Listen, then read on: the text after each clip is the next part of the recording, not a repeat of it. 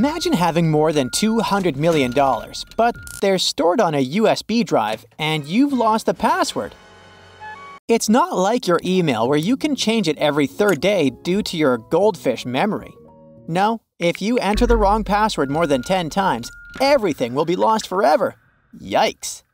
Well, that's what happened to Stephen Thomas in 2011, a Swiss programmer and pioneer of something called Bitcoin. Talk about a costly case of password amnesia.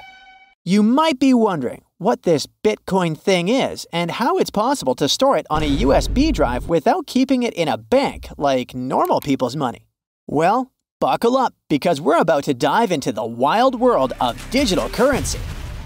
First, we need to understand how money works. We have to travel back in time to 2000 years BCE. Back then, people used to exchange things for products or services, which is called bartering. If you wanted a good spear, you could trade it for a puppy. But what if the other person wasn't a dog lover and wanted a cat instead? Well, that was a problem.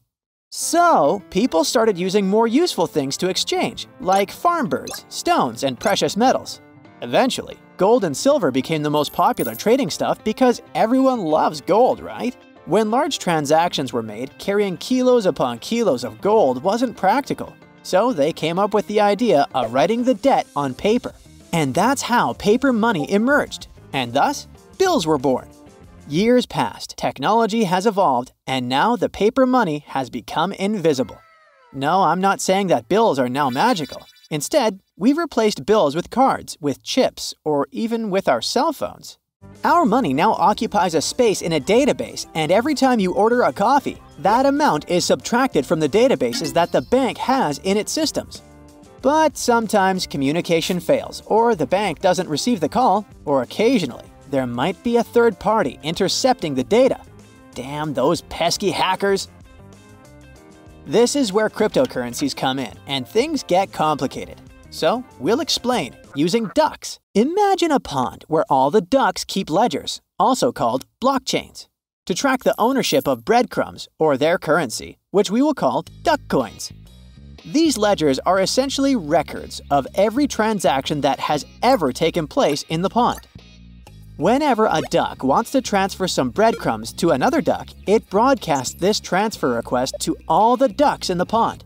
The ducks then compete among themselves to validate this transaction and record it in their respective ledgers. This validation process is called mining, and it involves solving a complex mathematical puzzle, equivalent to 1 trillion operations. The first duck to solve the puzzle gets to add a new block of validated transactions to their ledger and is rewarded with newly created duck coins. This incentivizes ducks to participate in the mining process and keep the system running. Bob wants to mine the next duck coin, so he has to generate enough energy to do the calculations. He spends his time swimming around the pond, flapping his wings. The faster he does it, the sooner he'll be able to get the next coin. All the ledgers are constantly being updated and synchronized with each other, so every duck has a consistent view of who owns what breadcrumbs. This decentralized and transparent nature of the system makes it very secure and prevents any single duck from manipulating the records. This strong security is what makes many people invest their money in duck currencies, cryptocurrencies. According to statistics, more than twice as many men as women invest in them. This means that men trust technology more than people, unlike women. Men! Remember Skynet, Terminator, and all that? Jeez!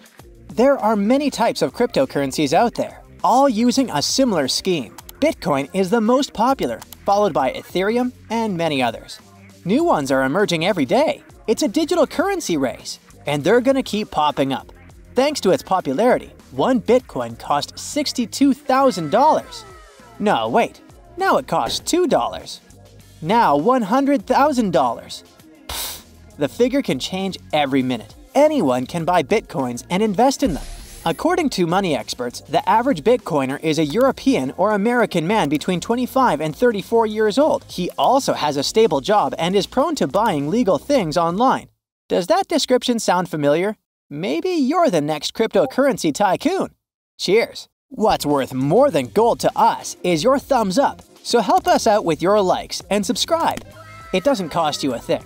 It's like giving us a virtual tip. And although mining Bitcoins sounded very attractive for a while, the coin itself is designed to reach a limit, 21 million Bitcoins. This is to avoid over-exploitation, as has happened with other types of currencies in history.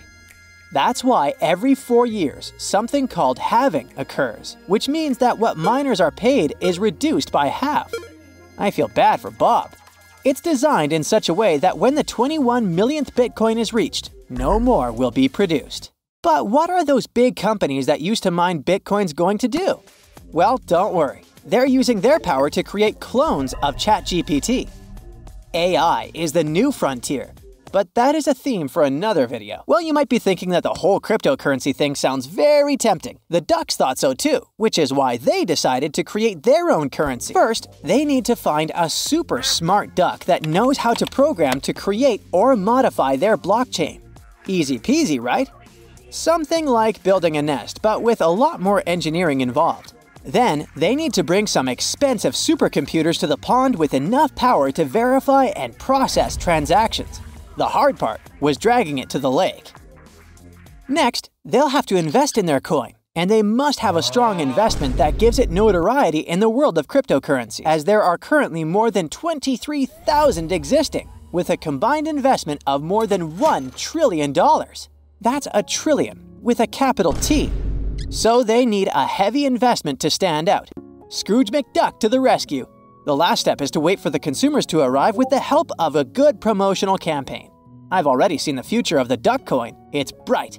That's why all ducks wear sunglasses. These ducks are in luck. Companies from various countries are exploring the option of paying to their employees in cryptocurrencies, as this would save them the hefty commission they pay to banks.